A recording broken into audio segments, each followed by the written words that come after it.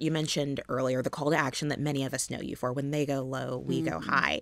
How does going high square with the urgency that so many people feel, especially young people feel in this moment?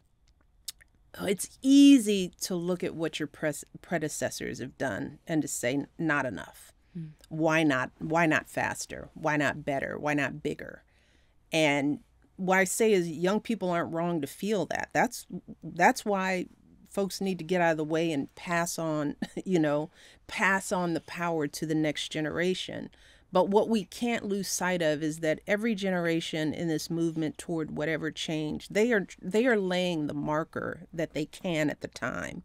They are working within the confines with the doubts in their heads, the history that they come from. People are doing what they can do with what they have. And I can guarantee you that this generation of young people that are complaining about the lack of urgency will get to our age and their kids will look at them and say, why didn't you do more faster? The nature of change, it is a slog.